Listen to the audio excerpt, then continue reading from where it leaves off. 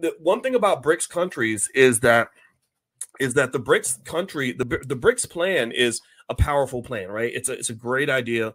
It should have been done a long time ago. It's now gaining momentum because the United States is getting a lot of ill will, a lot of negative will, or I don't say negative publicity, but a lot of people are mad at the U.S. all around the world because they use their money to achieve political gains, right? They're constantly engaging in economic warfare with other countries. This goes all the way back to when the missionaries and the colonizers would come in and judge Africans based on whatever religion they were doing or whatever. So effectively, the goal to de-dollarize, to remove the dollar as the dominant currency in global transactions, it could actually have an effect sooner than we expect, but this is a long-term play.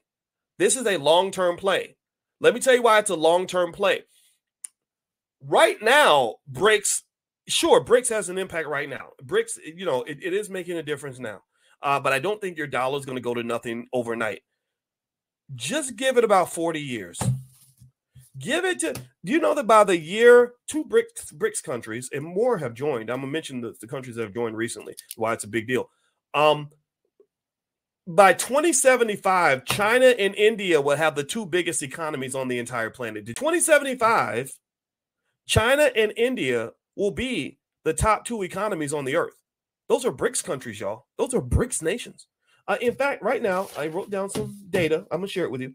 BRICS countries right now, before the recent expansion, represented 40% of the global population, 40% of the global population, 1/3 of the global GDP.